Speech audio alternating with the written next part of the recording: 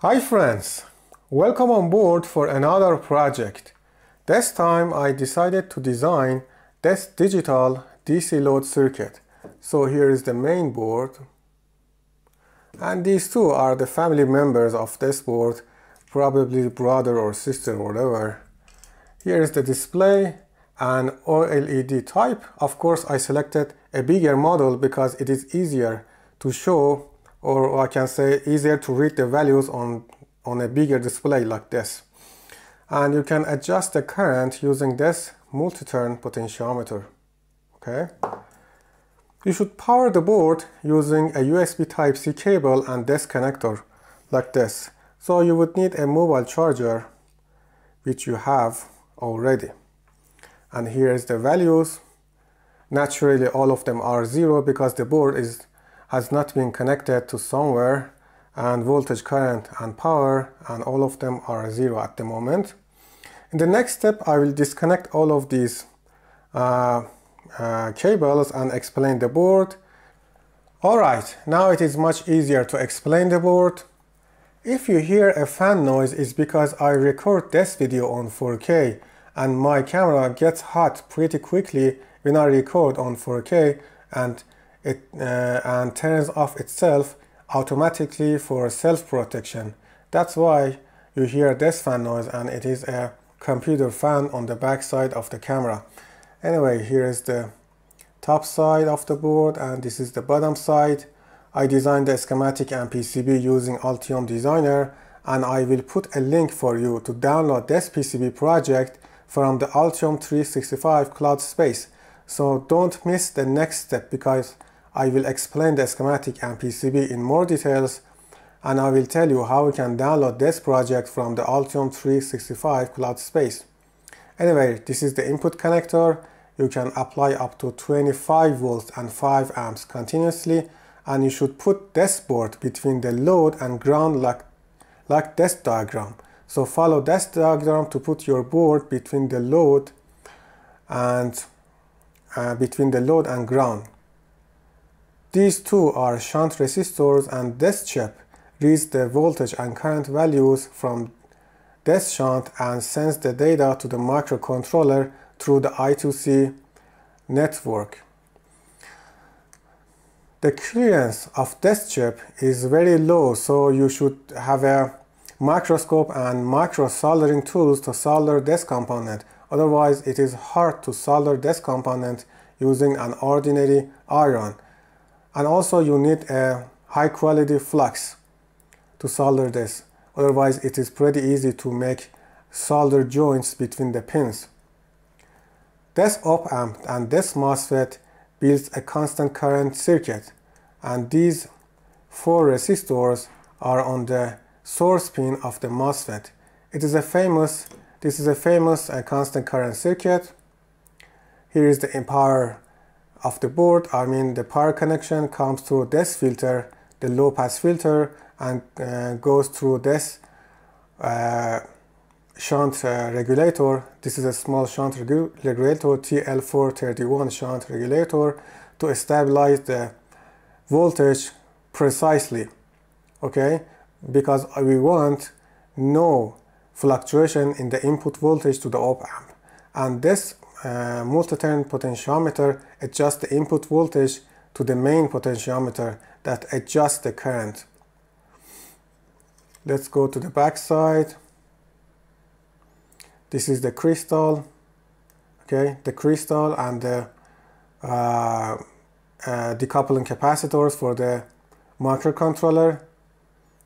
Nothing very much on the back side, and I didn't put the pull-down resistors for the USB Type-C connector because the current consumption of this board is pretty small, so these two resistors are not mandatory on the CC1 and CC2 pins.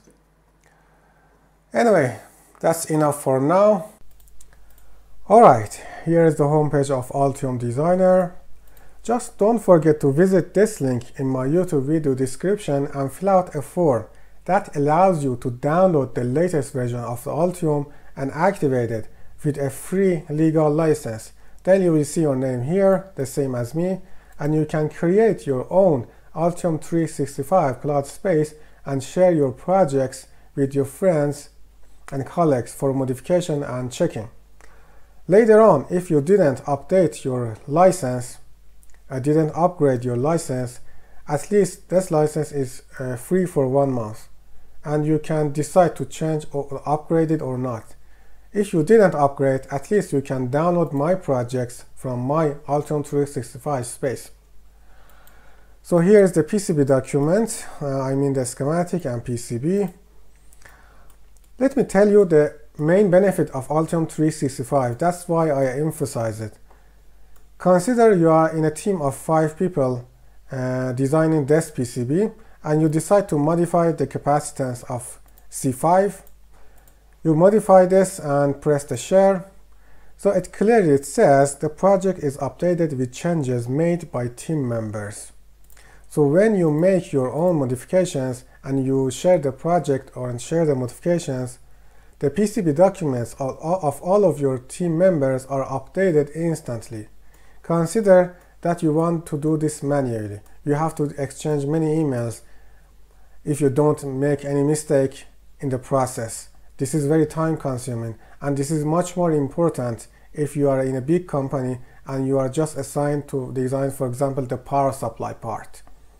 So you just share the modifications of your own team members. For example, if you are 2 or 3 designing that power supply. Let me show you my 365 space. So as I told you, my Vanitar is my space. I have uploaded these 2 projects.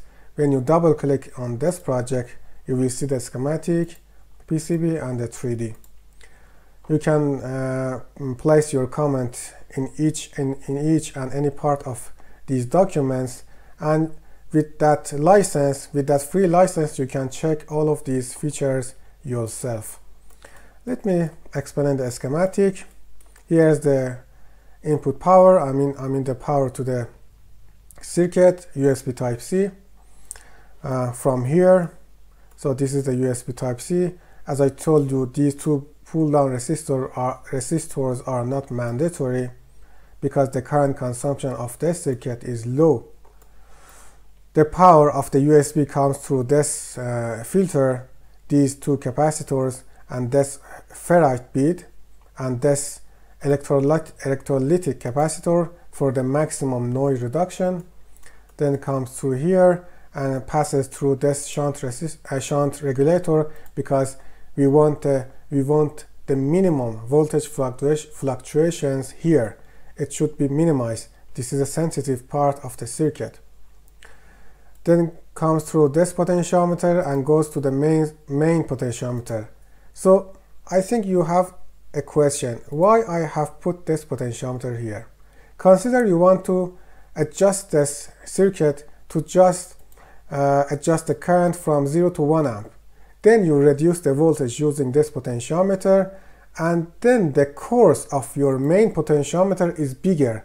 It means you can adjust for lower currents much easier, because for example, if the voltage here is 1 volt and you reduce it to half volts, then the variance of this potentiometer, or I mean the steps of this potentiometer, is bigger. I think you got the picture of what I mean. It is a little bit difficult to explain in English. That's why I put this potentiometer here. This is the famous circuit of constant current circuit, this op amp and this MOSFET, and these 2 components are to stabilize this network. Otherwise,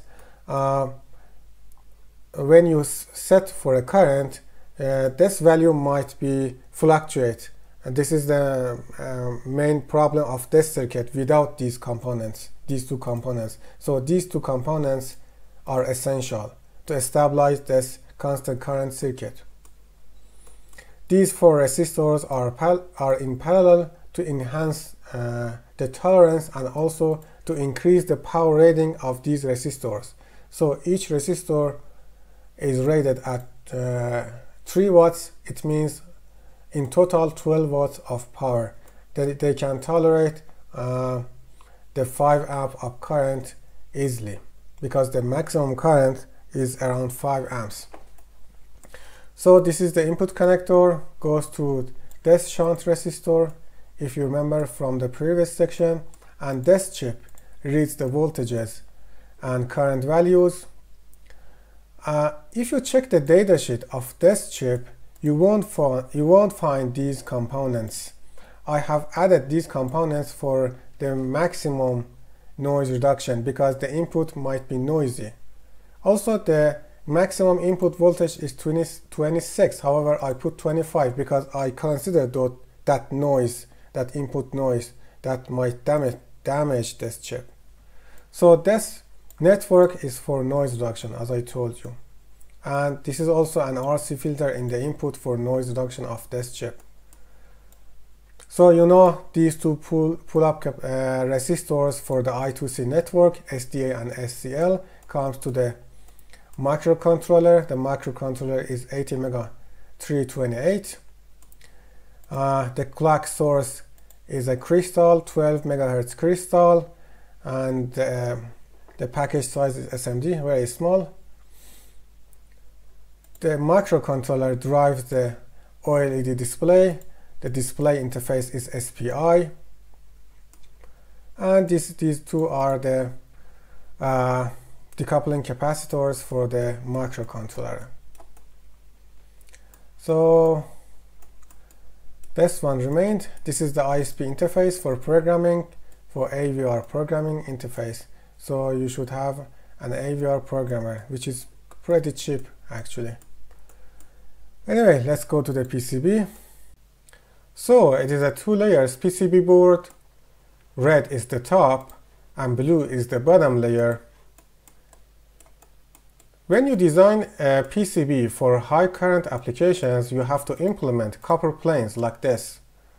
That's why I have designed this high current area like this. If I enable the single layer mode, you can see that I have implemented this copper plane, for example, and I have copied the same area on the bottom layer, I mean this one, and I have tied both of these areas using these thick wires.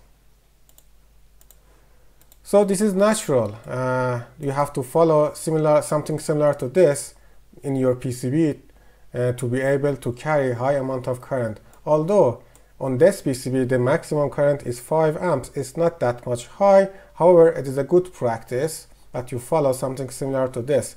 Also, the resistance of this area should be as low as possible because I have used this shunt resistor here, and the resistance of this copper area will add some tolerance to the value of the shunt resistor, and we don't want something like this. So that's why I have implemented this area with the attention to the current handling and lower resistance of the copper area, which I mean both of these is almost identical. So low resistance means higher current capability, and you can see the wires. These wires are thick. The second point is the grounding. So I have put the ground plane on the top and also on the bottom, and I have tied both of these layers using these many wires or vias. These are to reduce the length of the ground path and to reduce the noise. So it's a good practice that you follow in your design as well. Alright, here is the Arduino code for the microcontroller, and the microcontroller is ATmega328. Here is the declaration of the libraries, and I have used this library to communicate with the current sensing chip. The I2C address of the chip is this one, 4D in hexadecimal, and this library to communicate with the OLED display. And why this library? Because the driver chip of the display is SSD1309. This is different from SSD1306, so you should be careful, because if you use a library for SSD1306, it will not work. And the communication type is hardware SPI, and these 3 pins have been defined here: chip select, reset, and data command pins. So I have initialized the libraries here, and here I read the values through I2C. through I2C bus using this library, and then I show the data on the display. I will provide this code in the article. So let's go to the testing section. Alright, now I'm gonna test the device. So a USB Type-C cable to power the board, and I have connected my power supply wires directly to the input terminal. Otherwise, you should connect your load between the input wire, the positive input, and the positive input of the terminal. Use a bigger heatsink. This heatsink is just for testing purposes. This MOSFET generates a lot of heat.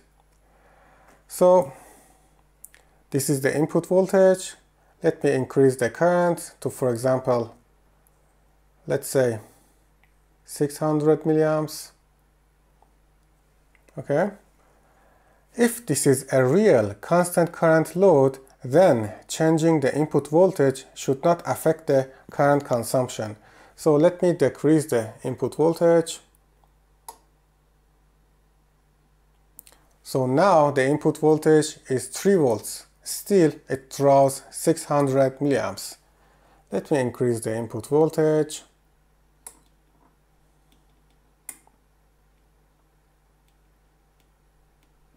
So the input voltage is 23 volts.